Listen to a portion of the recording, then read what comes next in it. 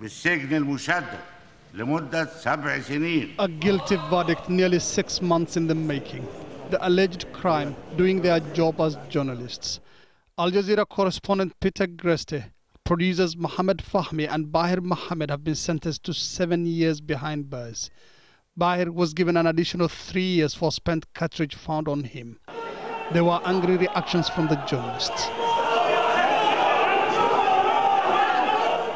Shock and disbelief from their families. When they're away, when they're outside. Yeah. 7 years for Peter Greste, Repent Bahus, and 5 other 6 defendants present. My God. Oh. My God. Oh, sorry. That's crazy. Finish. That's crazy.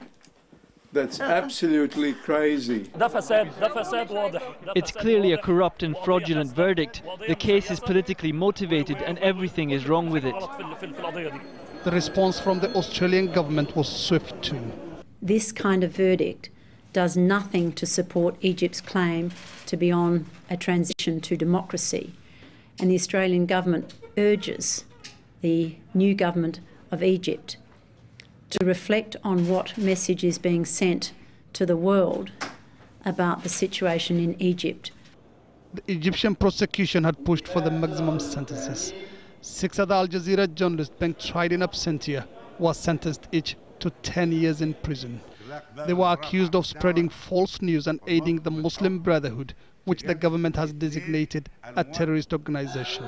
They are charges condemned and rejected by Al Jazeera.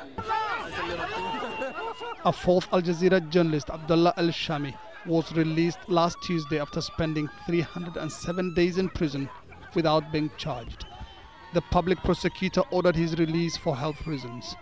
Al-Shami had been on a hunger strike since January. The trial of Al Jazeera journalists triggered a global outcry against media restrictions in Egypt.